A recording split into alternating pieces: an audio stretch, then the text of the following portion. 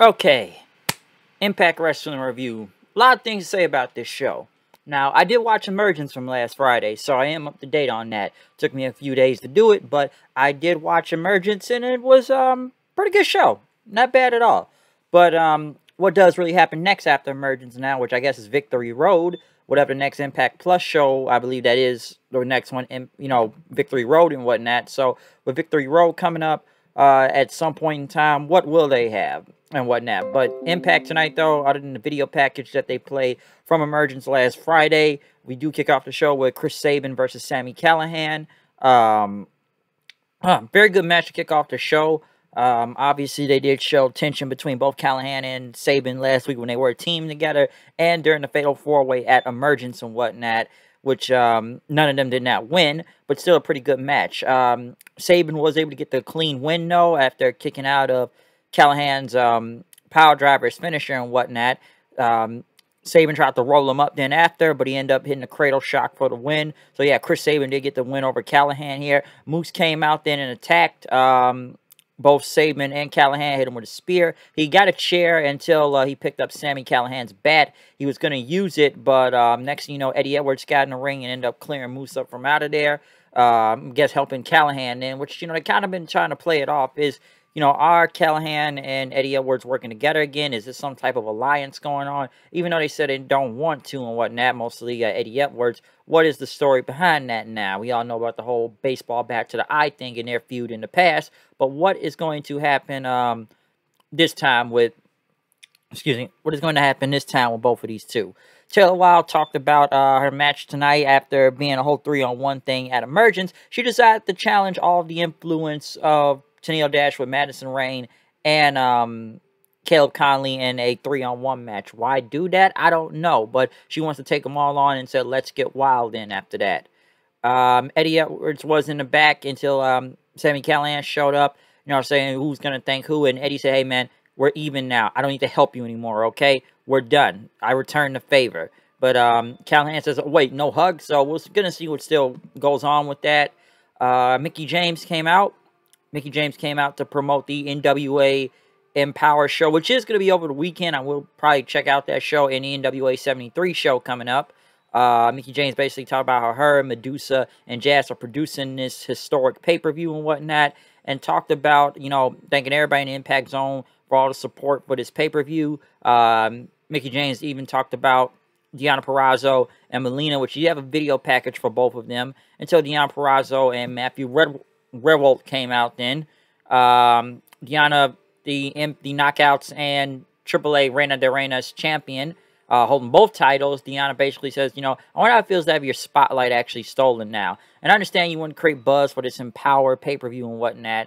And it's a big event. it's historic. It's ran by a woman. And Deonna says why she's truthful, Mickie is dishonest and whatnot. Because it could be, because, Mickie, you're making this match and everything, but, I've already beaten Melina at Emergence, but Mickie says, well, you didn't beat her. That was Matthew here that beat Melina. Mickie basically said the difference between Emergence and Empower is that Redwold here won't be able to help you, okay? You're going to be going in on your own, that Melina is unpredictable. But Deonna says, we don't have to wait till Saturday with Melina. I could just come out here and kick your ass right now. Which Deonna tried to attack Mickie James then. Redwold tried to help. Melina ended up coming out helping in, and then Trey Miguel came out, basically clearing the ring as Spaces, cleared out the heels then. So at least they've done enough hype to build up this Empower show for NWA over the weekend and whatnot. So we'll see what goes on with that. But yeah, Deonna and Melina at Empower this Saturday, which I did have a lot of ads for that in the NWA 73 show coming up. Brian Myers, another How to Become a Professional Wrestler, the most professional wrestler, skit, him and Sam Beal, talking about we're going to cut a t-shirt, make you look serious, make you look tough. But Sam Beal, I thought you were going to talk how to react after taking a loss for the world title.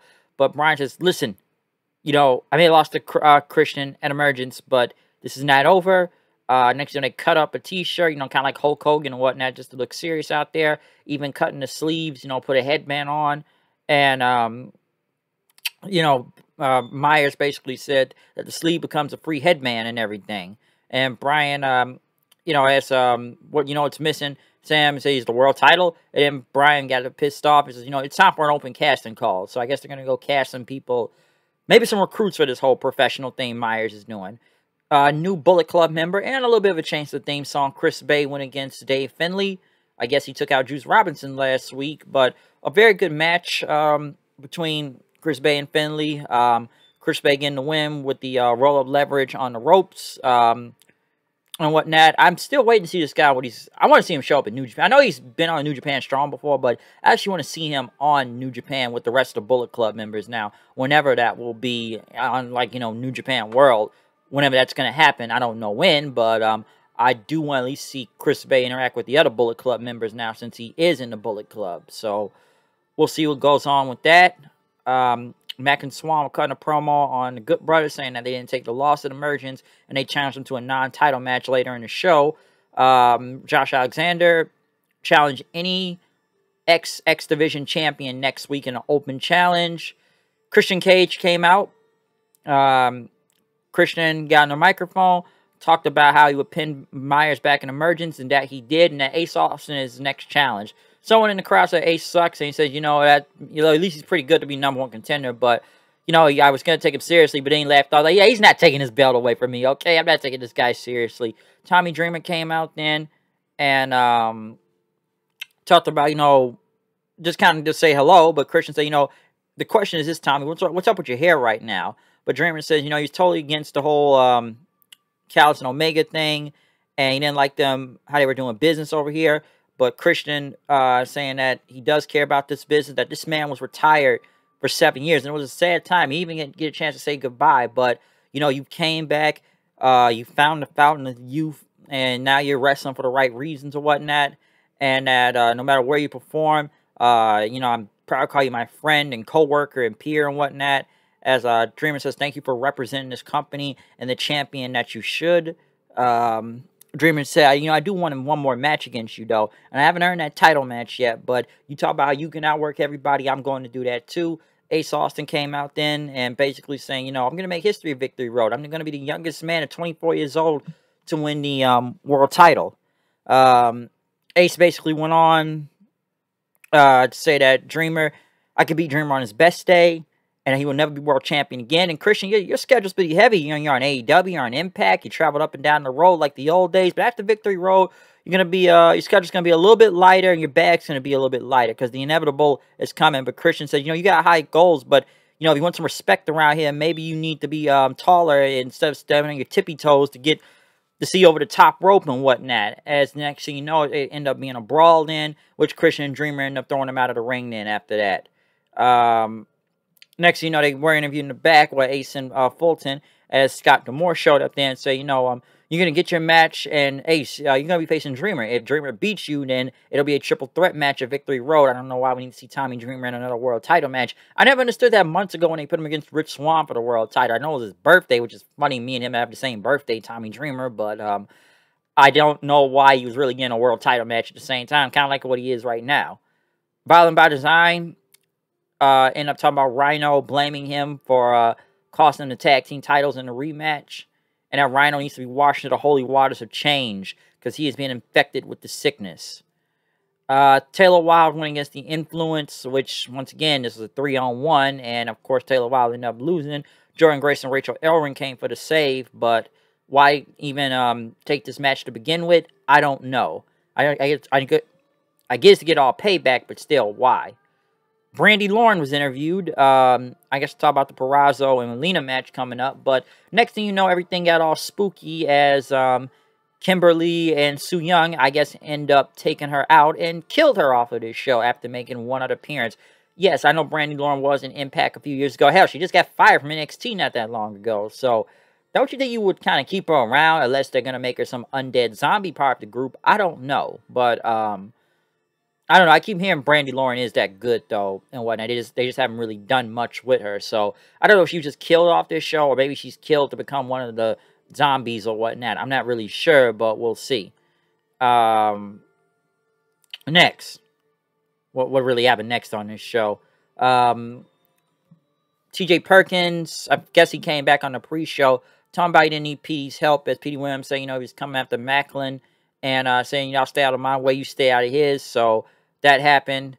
Matt Cardona and Chelsea Green backstage talking about Rohit Raju and Mahabali Shera. Chelsea talked about how Shera won't meet a woman, but I have no problem smacking Shera around. And then I guess they made an intergender tag team match next week, so we'll see how that goes. Tasha Steelz and Savannah Evans and Tasha Steelz' very cool hat were in the back talking about the loss and emergence, and that it was Bod No Way Jose's fault, but they came up saying, like, listen, man, I know I can make it up. How about this? We take care of Crazy Steven Taurus next week, and that gives y'all an open shot at the tag team titles. As Tasha said, all right, we'll see then. In the main event, though, it was the Good Brothers versus Willie Mack and Rich Swan. Good match. Swan and Mack ended up getting the win with a roll-up. But next thing you know, Gallows and Anderson attacked both Swan and Mack, hit him with magic killers, throwing their heads through chairs, and even powerbombing Mack through a table and whatnot, killing this guy. So, basically making the Good Brothers look strong here and killing both of them. Sometimes I wonder how they were even close to the tag team titles to begin with. Yeah, I look at Rich Swan sometimes and I kind of think to myself, man, this guy really lost the world title and then did not really think about going back to it. Hey, couldn't he be able to challenge back for it now since Omega's not the champion anymore? Because I thought it was kind of odd that this guy lost and then just went back to being happy-go-lucky and act like he never lost and just went to the tag team division. I thought that didn't make a lot of sense because I think he'd have some redemption or be really pissed off or depressed or some type of storyline. So no, it's just business as usual. I'm just gonna smile along and dance and not gonna do a thing about it. So it kind of tells me something about Rich Swan right there. But yeah, as for this episode of Impact, not a bad show and whatnot. Pretty good. So at least they're building up Victory Road right now, and we'll see how that goes. But it was not a bad show. So like I said, Christian still being on Impact really helps also. Like I said, playing flashbacks of people that never watched Christian back then, you know, back in that 05 era, at least gives you history lesson on when he was the NWA World Champion and whatnot. So, it does help that he is champion at the same time, though. But other than that, I'm done with this review for Impact this week. Out of here. See you guys later. Peace.